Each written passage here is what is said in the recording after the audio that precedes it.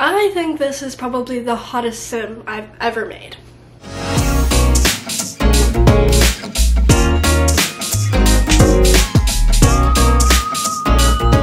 Alright, this is my sim for the first part of this legacy challenge. Her name is Justine Blair, and I'm absolutely in love with her. So she's gonna be an actress. That's gonna be her career path, and you actually get to pick the traits of your first sim that you create.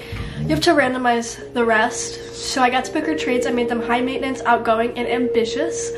And obviously her aspiration is to be an actress. Now, I'm not really good at creating like facial structures for Sims, so this was a little bit hard.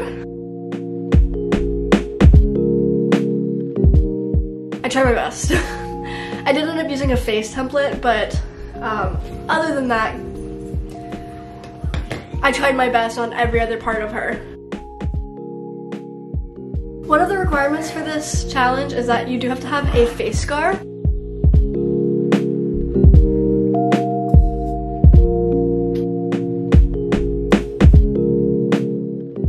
This is the face scar that I chose. I think it makes her look really, really, really cool, and I actually love the way that it turned out.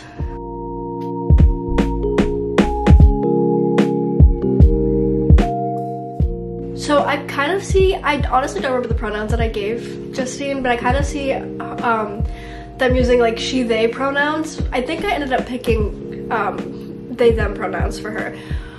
But I see them using like she, they pronouns and just like switching between the two.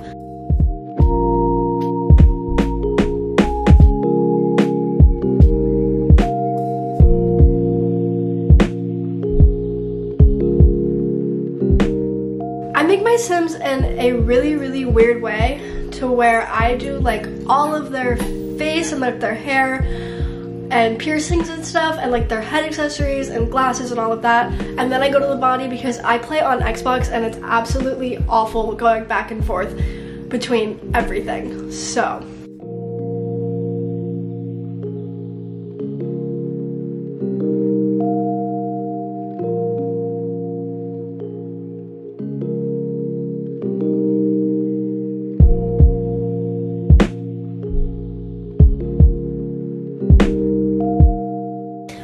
time doing Create a Sim because I get bored very easily of it, and there's just so many options, and I never truly go into Create a Sim knowing what I want my like Sim style to be.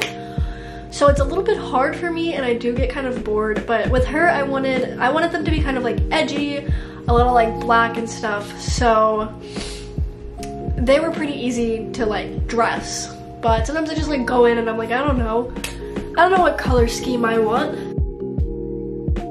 Also, I absolutely hate that I have to change like the nails on every outfit. It annoys me so much. But if I'm doing nails or like rings or like jewelry that they wear every day, I go through and I do all of that first before I even start more of the outfits.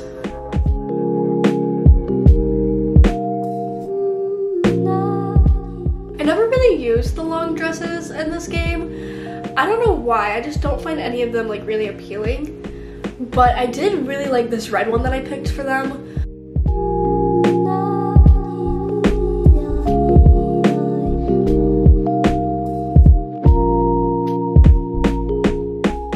Somehow the shoes that they already gave her matched perfectly with her athletic outfit, and I was really, really impressed.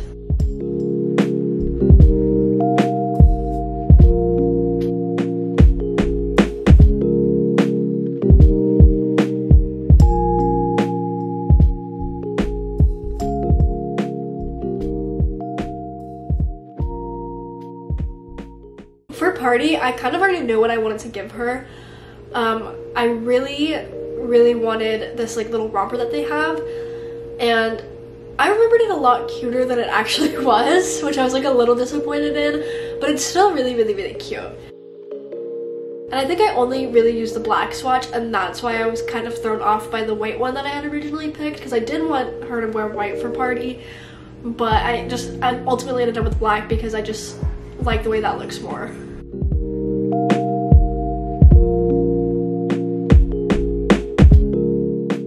So I did her hot weather outfit solely based off of this hat because I had never seen this hat in the game. I think it's new, and it was honestly super duper adorable. So I was like, the whole outfit has to be based off of this hat.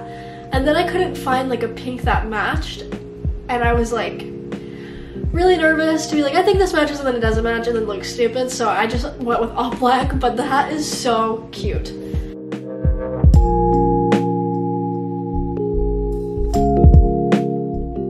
Now it's time to do makeup. I think doing the makeup is so tedious, low-key. So I kind of truthfully just brushed through this and kind of just went with like basically the same look for almost all of them because I mean she would kind of wear the same look for like every day. I tried to like switch it up a little, like I did a little bit of pink for the hot weather because of the hat and stuff. So I tried to switch it up a little bit, but I mainly kept it the same for the most part. Same with the eyeliner, I kind of just picked something dark and heavy because I feel like that's what they would wear, so that's kind of what I went with.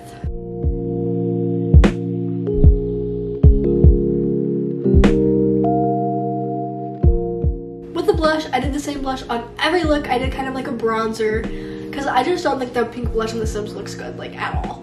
I find lipstick so hard in The Sims. I never know what I want to go for.